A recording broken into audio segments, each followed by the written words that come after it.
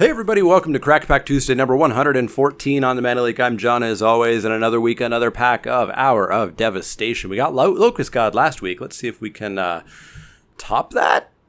We basically need to open Scorpion or Scarab God or an Invocation, but let's try. So we're going to crack this open, see what's in it, and see what we would take. Pack one, pick one, if this was a draft. Mommy Paramount is a pretty solid zombie. 1 and a white for a creature zombie common. It's a 2/2, but when another zombie enters the battlefield, gets +1/+1 until end of turn. Real nice aggressive creature. If you get a real good density of zombies in a black-white deck, this is going to beat in for a ridiculous amount of damage. Would I first pick it? Absolutely not. Would I pick it rather highly the second I might head towards that direction? You bet. Frontline Devastator is 3 and a red for a creature zombie minotaur warrior at common. It's a 3/3 with afflict 2. Pay 1 and a red. Frontline Devastator gets +1/+0 until end of turn. Fine enough creature. I'd play it in a fair number of my red decks, if not all of them, I think, but certainly nowhere near a first pick. Tragic Lesson is 2 and a blue for an instant. Draw 2 cards, then discard a card unless you return a land you control to your owner's hand. We talked about this last week. I think it's fine. I think if you're playing a little bit control-y, if you're, kind of going to be screwing around a little bit with drawing cards and such, then this is a good card. Probably goes in blue-red spells pretty well, blue-black control, things like that. If you're being aggressive, you go nowhere near it, and it's certainly not a first pick. And now we'll see something that some people have commented on, and this is totally normal. It happens in every single small set. We're going to see the same card that we saw last week immediately following Tragic Lesson, and that is Rampaging Hippo. This happens, the print runs are smaller for the small sets, and so you will frequently see, 2 or 3 cards in the same order, pack to pack to pack to pack to pack. That's why people shuffle their packs often before they pass the packs when they're drafting. Anyways, Rampaging Hippo is 4 green for a creature hippo at common. It's a 5/6 trample cycling 2. I like it a decent amount. It's a very great curve topper for the green deck. It's not ridiculously expensive, but it's still pretty darn powerful and, just tramples over a ton of stuff. Nowhere near a first pick though. So, currently our first pick probably, but let's hope it gets better. Moaning Wall doesn't get there, though. 2 and black for a creature zombie wall at common. It's no 5 defender, cycling for 2. This is fine if you really desperately need a way to make it to the late game, but like I talked about last week, a single wall, even 2 walls for that matter, is not going to stop an aggressive opponent. It'll stop one of their creatures, but the other 2 or 3 or 4 are just going to continue to get through. If your blocker doesn't somehow kill those creatures as well, your opponent has no problem just turning their board sideways. So I'm not sold on this idea that, it's an 0/5. It stops the aggressive decks. No, it stops one creature in the aggressive deck. Not a big fan of Moaning Wall. If I am super desperate, I desperately need to make the late game, maybe this buys me the turn that I need. But I don't expect this to just be, haha, I've played this, now I can play until turn 13 easily. Ain't gonna happen. Next up is Ambuscade, certainly a first pick card. 2 and a green for an instant at common. Target creature you control gets +1/+0 until end of turn. It deals damage equal to its power to target creature an opponent controls. Very solid removal. Yes, you need a creature. Yes, it can get blown out by bounce. No, I don't really care. I frequently see people, try to get a little bit too cute with figuring out why a card is bad. And so people will often say, well, Ambuscade's not good if they just bounce your creature. Sure, but that counts for so many different spells. It counts for a large number of, bomby creatures with a big ETB effect. Say it copies a creature on the battlefield and I bounce that creature or whatever. There's so many cards that you can, find a corner case when you're playing against 1 out of, 5 different possible colors for a card to be bad. There's no way you don't first pick this in many, many, many packs. Yeah, unconditional removal, I'm taking it over that. Bomb card, I'm taking it over that. But Ambuscade is still 100% first pickable.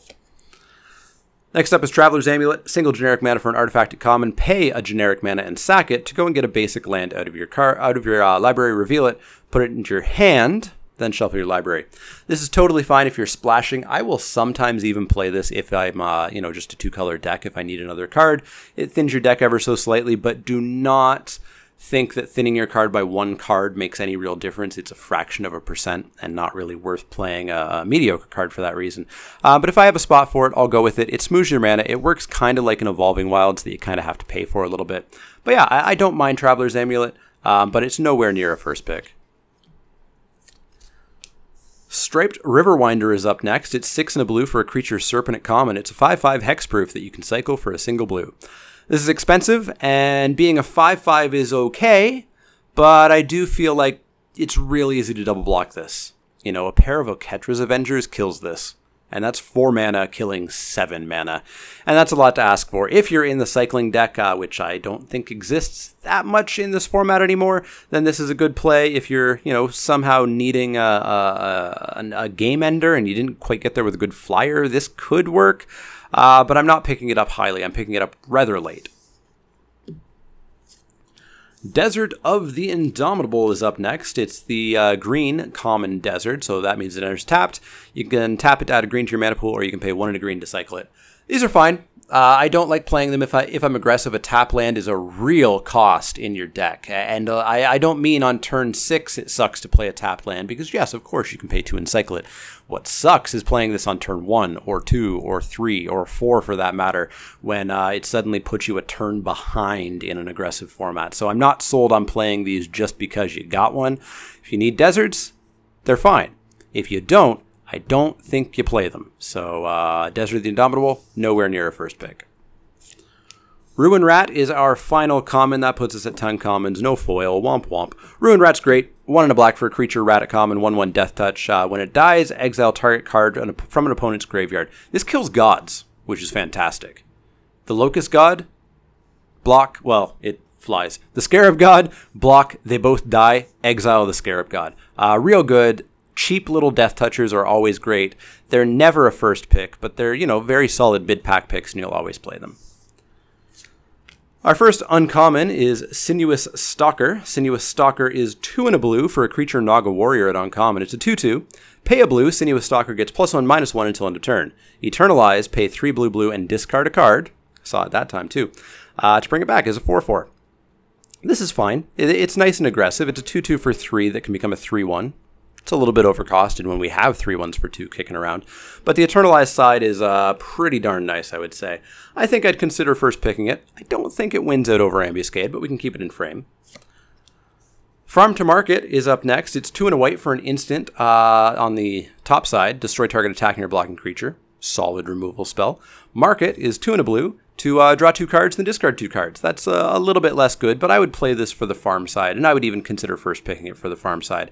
Again, I don't think it beats Ambuscade. They're both narrow removal, because farm is only going to be in combat, whereas Ambuscade can be whenever, but I think I'd consider it.